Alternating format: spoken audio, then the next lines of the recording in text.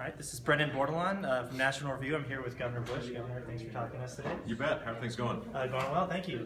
Looking forward to your speech today. I'm speaking? In Iowa last weekend, Senator Rubio, during an interview, he said there's no way that a governor running for president can be ready to manage U.S. foreign policy on day one. What's your response to that? Well, I have enormous friendship with Marco, but I think being a governor allows you to be able to make decisions. And as it relates to foreign policy, in my case at least, I've had a chance to travel the world in lots of different ways. And so understanding how the world works is not from day one, doesn't have to happen just because you're not in Washington, D.C.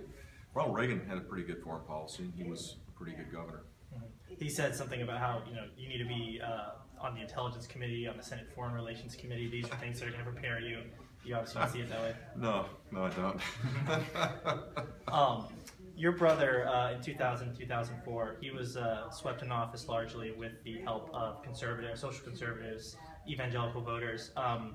This time around, that same voting bloc doesn't seem quite as enthused with your candidacy. Is that weird to you? Could you?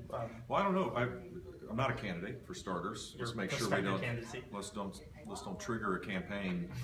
Although I would be honored if I was going to do something like that. Being associated with the National Review would warm my heart. But so let's let it play out. You know, I have a strong record as governor, a pro-life governor, dealing with the most vulnerable in our society, acting on my faith in an informed way.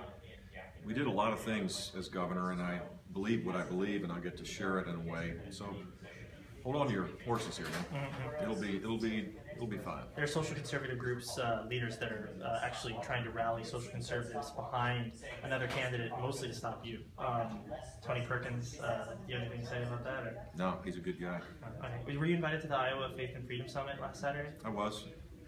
Do you have any reason why you weren't able to make it? I was working. All right. Well, thank you. Take care. Thanks a lot.